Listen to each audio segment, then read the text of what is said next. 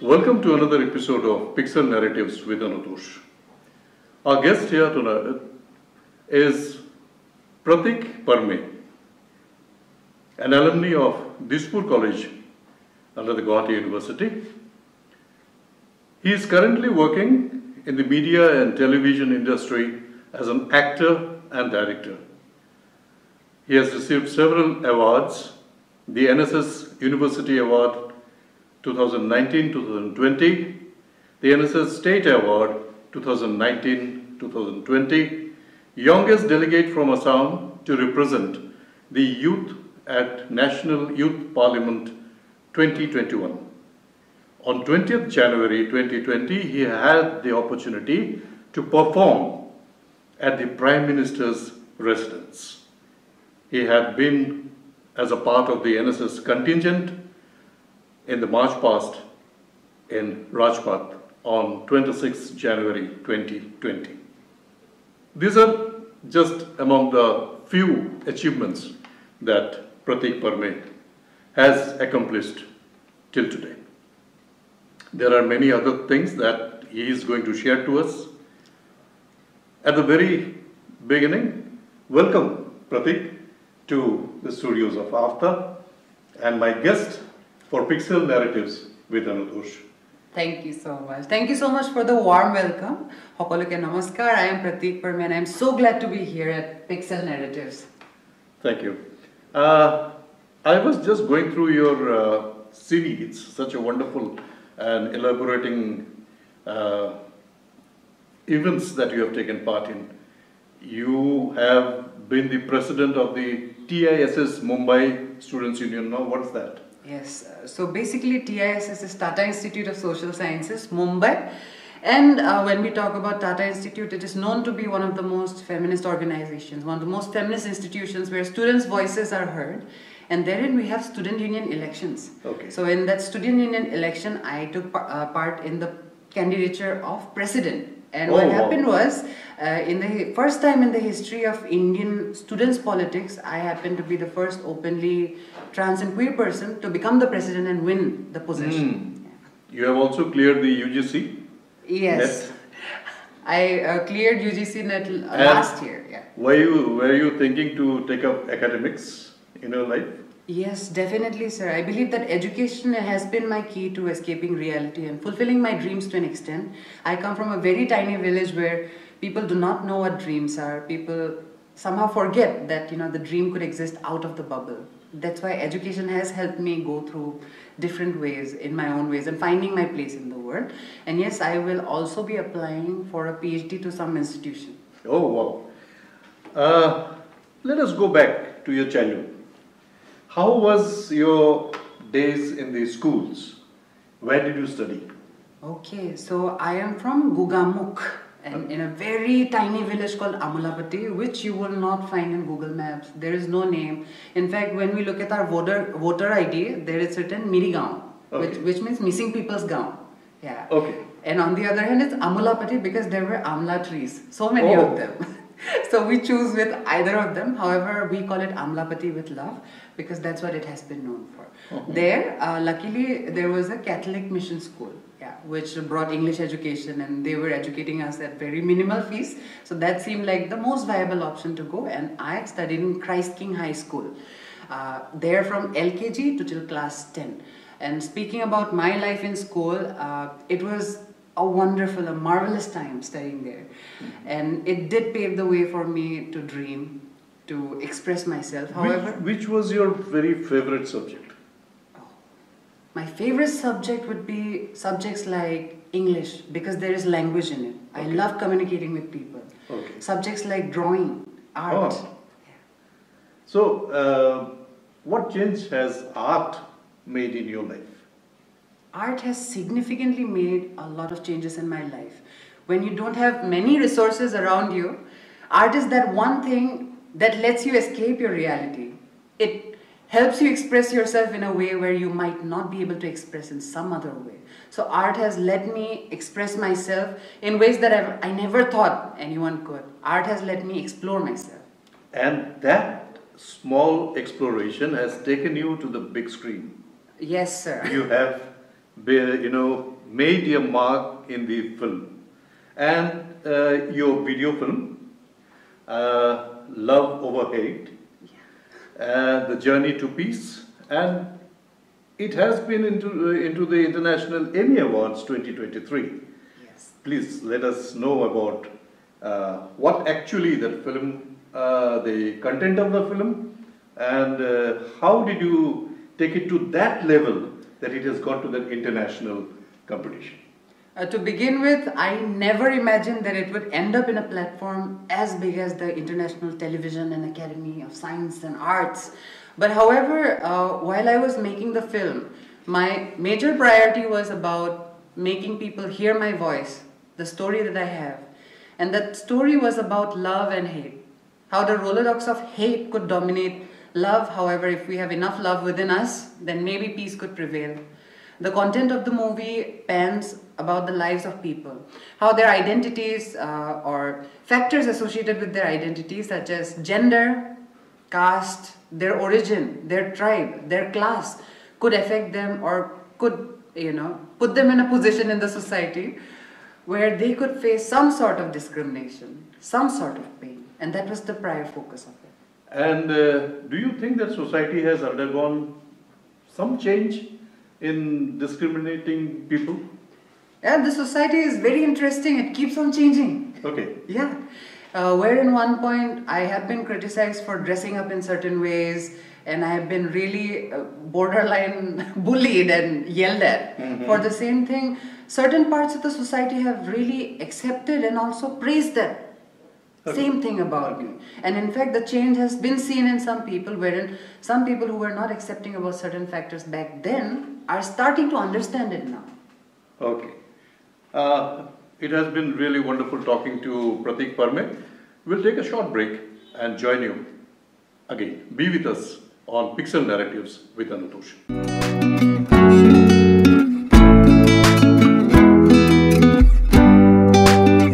Welcome back to Pixel Narratives with Anutosh. We are in conversation with Prateek Permey. We have already come to know a little bit about the art activities that ignited the passion, and he moved to the big screen, became an actor, director, and his film has been submitted in the competition for International Emmy Awards 2023. Apart from that, Prateek has been involved with lots of social activities, right from blood donation camps, contributing for the betterment of a lot of activities for the patients. Let us talk about these works that Prateek has been into. Yes, sir. Thank you so much for bringing that up. I believe that even if we follow education or art, if we do not serve the society, then it is incomplete. I feel like it is a responsibility of every human being to give something to the society, to give something to nature, to give something to the people. And somehow inherently, I was a child who was very troubled. I was bullied at school. I was not loved for a long time, and I felt bad. My initial thought was, there will be a lot of other children out there who are not loved like me. A lot of other people who face similar or maybe different kind of things, and they're going through a lot of troubles. That is something I could not see, even being a single child locked at home. That's why when I started moving out of my home at the age of 15, I moved out from my village into this big city, Gauhati, to follow my dreams. I saw that in the city there were a lot more visible problems. And I could not bring myself to peace that, I have to see those problems happening. So when I got some education and some courage from the people around me, I started working at the age of 17. Unfortunately, a very good friend of mine, one of my best friends, Mahashweta, she passed away because of blood cancer, leukemia. And it was a very late stage that she was actually diagnosed, and there was no way out of it. And seeing her journey from being a very beautiful young girl filled with potential to someone who could not live her life anymore, it struck me very hard. So when I joined Dispur college, I was exposed to NSS, National Service Scheme. It's a scheme for youths out there to explore their talents and at the same time build the capacity within themselves to serve the society, where our motto is not me but you. And when I heard that motto, I felt so motivated and so connected to it. Not me but you. Maybe not me, but you will surely be happy. And that's how you got into cancer awareness and oncological all those activities. Yes. During my time in NSS, there was this professor of mine who was very lovely. We often joke about how loud her volume is all the time. She's very charismatic, sometimes borderline, aggressive, but we love her for whoever she is. Sunita Agarwala ma'am. She pushed us to an extent where we could explore our capacities, we could explore our powers, we could explore so many things within us that we didn't know. And also the fact that we can be of some use to the society. So when I joined them, we were connected to Sanjeevani Life Beyond Cancer. We work in B. Boro Cancer Institute. It is in Rihabari, and the work is still continuing, where we serve people who are suffering from cancer, people who have been diagnosed with cancer and are going through the treatment. And tell us about your Secret Santa project. That word itself is so interesting, Secret Santa. So I would be happy to know, I mean, my viewers would be really happy to know about what is this Secret Santa project. Secret Santa project was a big secret that came out in a very wild manner. Because when we talk about cancer, it is often seen as a very, threatening, life-threatening disease. And people are often sad. They don't see much scope or any dreams per se. So during Secret Santa project, in the month of December, we actually go out and ask the cancer patients what they want for this Christmas. Any gift they want. Maybe toys, maybe a pencil, maybe a drawing book, maybe colors. And these are the things that we actually collected through our source of funding, that is crowdfunding, and many people, including our professors at Dispur College, including my friends, including the relatives I've had, they have contributed bits of pieces of the amount. Some people have brought certain things for the patients, and in the on the day of Christmas, 25th December, we distribute all of those gifts to every cancer patient that's out there having treatment within the Gauhati premise. And you have also been involved with a lot of street plays. And one of your interesting photographs that I've come across is, I am bunking my class for this. And really, please stop this bursting of crackers. So this shows that you are not only working for the human being, you are also working for the animals. And what's your expression? I mean, what was your work that you have done to protect the life of the animals? Yeah, sir, it's not just the animals, but nature as a whole. Flora, fauna, animals, human, we are all connected, and people don't realize it. And I'm from a village where we are used to sitting under trees. We're used to seeing animals be free. And when you come to the city, you see that there are so many more problems. Trees are being cut left, right, and center in the name of development. And yes, we need to draw a middle line, but we could see that certain big organizations and institutions were deforesting in the outskirts of the city. They were polluting to an extent where Gauhati has crossed its signature record temperatures this year. In fact, it's not about just this year. Every single year it has been increasing, and we are sitting in the studio, whereas back then by September it was a tolerable month. It was a lovely month. So that was a trigger point where I was like, no, just being educated in the school, discussing about environment within school premises and not doing anything for the environment is not justified. Do you know that in US they don't cut trees in the name of development? They relocate those trees to a different location where it survives. Yes. So their counting of trees remain the same. Yes. Here we keep on cutting down the tree and making roads, making buildings, making a lot of other development in the name of development. And climate action, you have been taking part of that also, climate change. Yes. So would you please share about? So in 2018-19, Greta Thunberg, she became a big icon where a young child at the age of 12 is speaking about climate and how this is the only planet we have. And I was like, okay, if a 12-year-old child is doing, why can't I? Right. So we took the initiative of doing this in Gauhati. We chose various hotspot locations, Ganesh Guri, Pan Bazaar, Fancy Bazaar, and we just held a placard in the grilling heat that I'm bunking my class for this for the sake of environment. Please stop bursting crackers. This was something we did during Diwali. Many people know that pollution is a big problem, but we don't acknowledge it. So many people are just throwing chips packet away just like that without thinking what the impact is. So many people are bursting crackers for celebrating, for a good thing, happy thing. However, they don't realize the kind of effect it has on animals, on elderly people, on the nature around. And I can see that on the 24th of January 2020, you had an opportunity to perform in the Prime Minister's residence. I would be very happy, our viewers would be happy to know what actually happened and what was your interaction with Honorable Prime Minister Narendra Modi ji. It was an honor. It was a big privilege that I got to be selected in a program like this. To be honest, I was the only Assamese person from NSS to represent and dance there in the Prime Minister's residence that year. And the performance that I did was a mixture of yoga. Okay. And also at the same time, the modern arts, representing how modernity and also our ancient art forms could take a very beautiful form. And the kind of interaction I had with, Sri Narendra Modi is very heartwarming actually.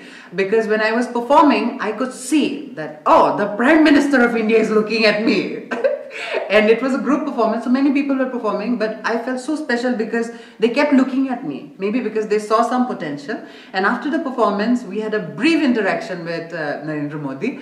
And I remember him saying that, "Aapka future bahut bright hoga." And I still carry that as a prideful tag. That's really wonderful. And you have been also a volunteer for the Swachh Abhijan mission. Yeah. So that's also something to share.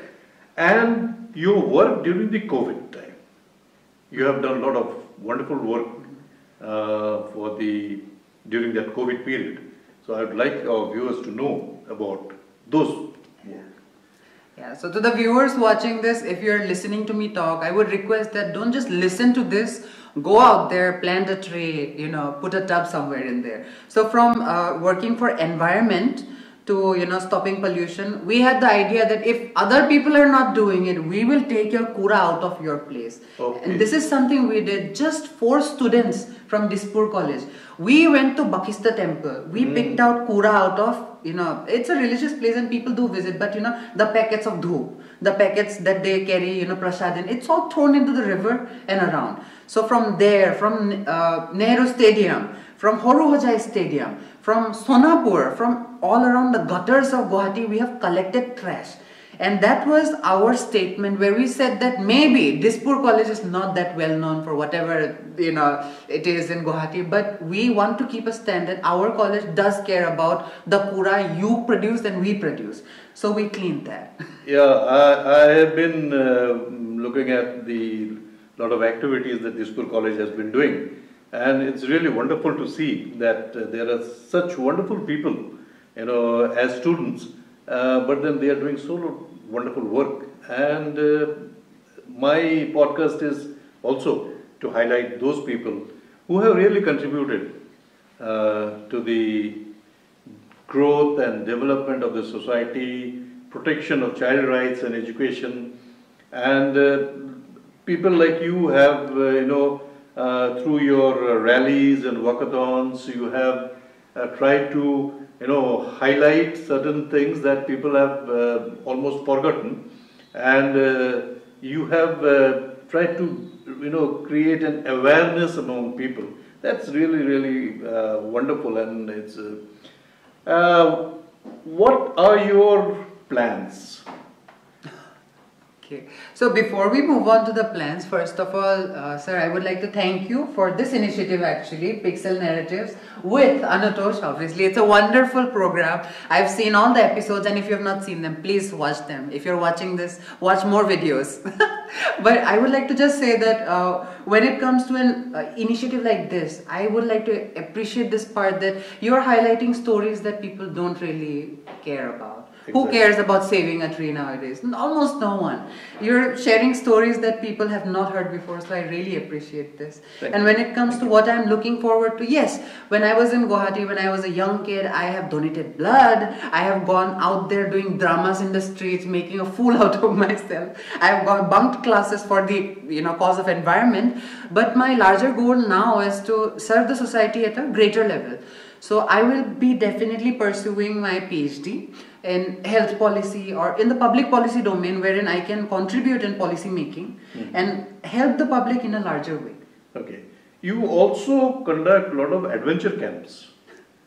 Now, adventure camps is a different genre, and the other awareness kind of things you are doing, but adventure camp itself is also an awareness. Yeah. And it takes a lot of meticulous planning. How do you do that? Well, it actually began thanks to NSS. Through NSS, we had our first adventure camp in Arunachal Pradesh, Dirang. Okay. In National Institute of Mountaineering and Allied Sports. So from there, we have certificates as well. And when we tell people we have certificate from NIMAS, which we just got, we think it's nothing. And they're like, what? You have a certificate from NIMAS, like the NIMAS, where people go to train for, hiking Mount Everest, like that NIMAS? And we're like, yes. And we didn't realize that it could be such a big thing. But from that, we learned a lot of things like climbing a rock, climbing mountains, trekking mountains, going in terrains which are unexpected, river crossing, and so many other techniques that have helped us. And this has also helped us, rescue people from flood affected areas, rescue people from earthquake and landslide prone areas. And this is not restricted only to Assam. You are going to West Bengal and other nearby states also. Yes, we have been to West Bengal, Arunachal, Assam, right, etc. And the kind of adventure camps that have been inspired later on is very much associated with nature and environment. Wherever we go with our adventure, we take your kura with us. Okay. And one more thing is that you are doing a lot of wonderful things. Apart from that, you are also participating in the Bihu dance. Now, as an Assamese, of course, everyone is expected to do a lot of Bihu dancing, but you are doing it in a very professional way. How did you get interested also in dancing? When I say I'm an artist, I am completely in the performing arts realm. I believe that I have to be a jack of all trades, if not a master of none, to at least execute something. As an actor, as an artist, we need to know other forms of arts as well. That's where dancing came in very early on, wherein I could express myself through bodily motions, wherein I could dance my heart away. And that's how we actually ended up representing a lot of the times. When I said that I performed in front of the Prime Minister, this is one of the factors that has helped, because I was dancing at the same time doing yoga. And this is something that has been a part of my childhood, and it only grew more as I progressed further. And you were part of the national, Republic in a contingent. Oh yeah, that is, I think my CV is very confusing for people. Yes, it is dynamic. I mean, it is not just dynamic. He is also into dramatics. He is also into social welfare activities. What else? At this age, he has accomplished a lot of wonderful things, and you have a long way to go. So it has been really a wonderful evening talking to PRATEEK Permey, and in the very short time we could understand the lot of different shades in his lifetime till today, from arts to social life to the political life to the theatre, dance, cinema. I think he has a long way to go. With that, we end today's podcast, Pixel Narratives with Anutosh. In our next episode, we'll be talking to another person who will be sharing his life experiences. Till then, goodbye.